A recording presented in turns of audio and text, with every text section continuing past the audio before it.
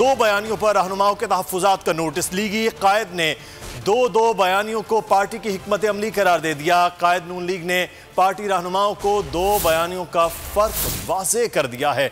आरिफ मलिक हमारे नुमाइंदे इस वक्त हमारे साथ मौजूद हैं। आरिफ मलिक, आगाह कीजिएगा, मज़ीद क्या अपडेट्स है इस मुतालिक? जी, ज़राए का ये कहना है कि पार्टी कायद ने जो है वो जो तहफ़्फ़ुज़ात थे दो बयानी के ऊपर उसका नोटिस लिया है और उस नोटिस के ऊपर उन्होंने पार्टी को जो हिकमत अमली बताई है वो ये बताई है कि शहबाज शरीफ जो है वो पार्लियामेंट के अंदर अपने सियासी किरदार अदा करेंगे। एज ए अपोजिशन लीडर जो है वो पार्लियामेंट की सियासत करेंगे और जो मरीम नवाज होगी वो वोट पे दो का बयानिया लेकर जो है अवाम में जाएंगी और अवाम की सियासत वो करेंगी और पब्लिक गैदरिंग भी करेंगी, याद भी करेंगी और जल्द से जुलूस भी करेंगे। ये मरीम नवाज को उन्होंने हदायत की है। तो ये जो कंफ्यूजन थी दो बयानी के हवाले से कि शहबाज शरीफ और नवाज शरीफ और मरीम नवाज का जो बयानी है ये एक दूसरे से मिलता नहीं है, वो मफामत रखे हुए और ये मजम्ती बयानियाँ लिए हुए हैं।